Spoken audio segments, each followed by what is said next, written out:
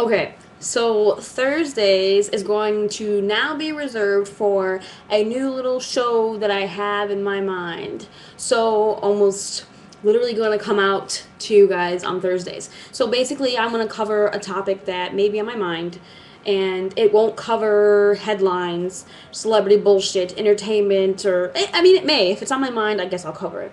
But I'm gonna not try to cover what you see on the news currently, just because you get the same two stories on, every friggin' day on 80 different fucking channels, and after a while it makes you go fucking crazy, and it makes people go, why the fuck do I care about Beyonce's baby in the hospital? I don't give a shit. I've heard about this stupid shit on my local news channel every fucking morning, because, okay, I must confess that I have a thing with watching the news every time a TV's near me. It's kind of weird, but whatever. So let's move on. So I am looking for a kind of like a title for this little Thursday, video show I have going on here. I've gotten two really good ideas. I really like them. But if anyone else has any suggestions, that'd be really cool too. So the first one that my sister came up with is Take It All In on Thursdays, which I do like that one. It's pretty catchy. I do like it. And another one that came from my friend Mark. He says Thursdays with Sherms, which I do like. It's a little bit more personalized. So if you have any ideas, please feel free to let your creativity flow. So moving on to the topic for the week. I wanted to cover something that's kind of been on my mind just a little bit for the past few days. I currently am in a relationship. If you guys are on my Facebook, obviously you know. But if not, I am in a relationship. He is far away right now. Long distance is pretty tough. But I wanted to cover some things you should and shouldn't do when you're in a relationship. Now, I feel like there are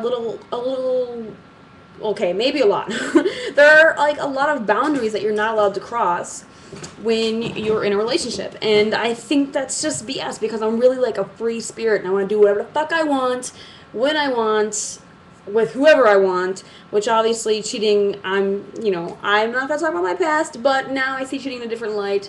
You shouldn't do it. Obviously, moral reasons, hurting the person. If you really love them, you won't cheat, blah, blah, blah, blah. Okay, let's not get into the whole cheating thing, but the boundaries. The first thing I want to cover is pet names. When you have a conversation, okay, I'm gonna use me for example. Obviously, I have no other perspective but myself, so there are a lot of guys I talk to. I have a lot of guy friends. A lot of, there are several women out there that have a slew of guy friends, and they have no female friends. I do have female friends, but a lot of the people I talk to day to day are guys. Not saying, oh, I need all these guy friends. I need the attention, blah, blah, blah. I just, have funnier conversations with dudes, or, we just, sometimes it's just funnier. I like to laugh, and usually guys are all about making me laugh, so that's okay. So I'm having a conversation with guys, my guy friends, and they use the whole hun, sweet, hey, sexy, this and that. Not saying that I allow those things, but sometimes it does come up. And I'm not really I don't know, my name's Amber, please use it, or whatever nickname that we have, because some people have different nicknames for me. I've been called Burr, I've been called Ams, I've been called, just all Amby, Sherman, people use all kinds of nicknames for me, but I'm not really with the pet names if you're not my boyfriend or whatever.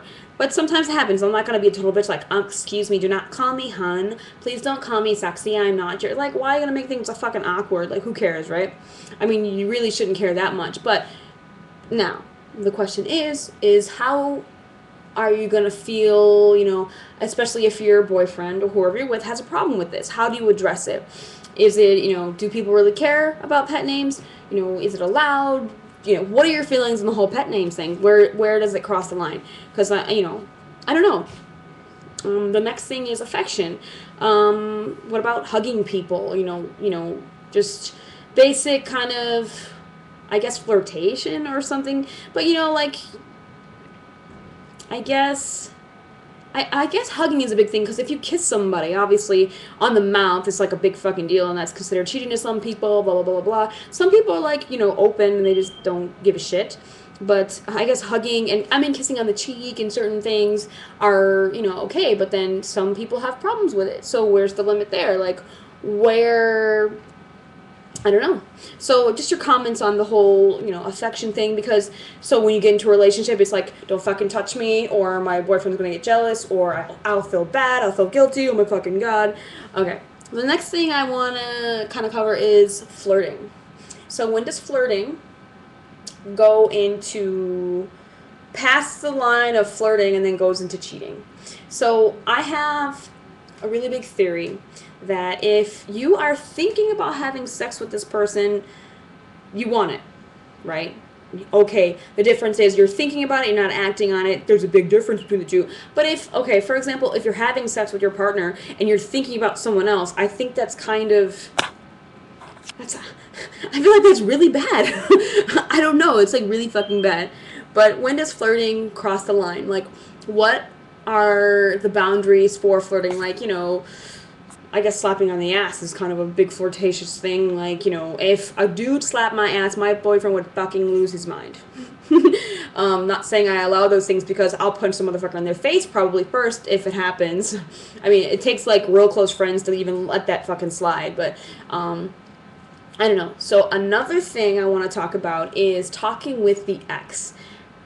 Now that is a really tricky one, because some people are like, no fucking way, you're not talking to your ex-girlfriend, you're not talking to your ex-boyfriend, fuck, blah, blah, blah, blah. I'm pretty sure everyone's had that fucking argument with their partner about, the ex. I know I have it all the fucking time, because I don't know, I really don't care. Talking to your ex, their ex is for a reason, right? Their ex is for a reason. Some people fucking, once you're an ex, whatever, I don't care. But I'm all about, I hate people. I guess if you're over that person, if you're really over that person, then who cares if you're talking to them or whatever. Like, because if you have hate for a person, I believe if you hate someone, that person has a lot of power over you.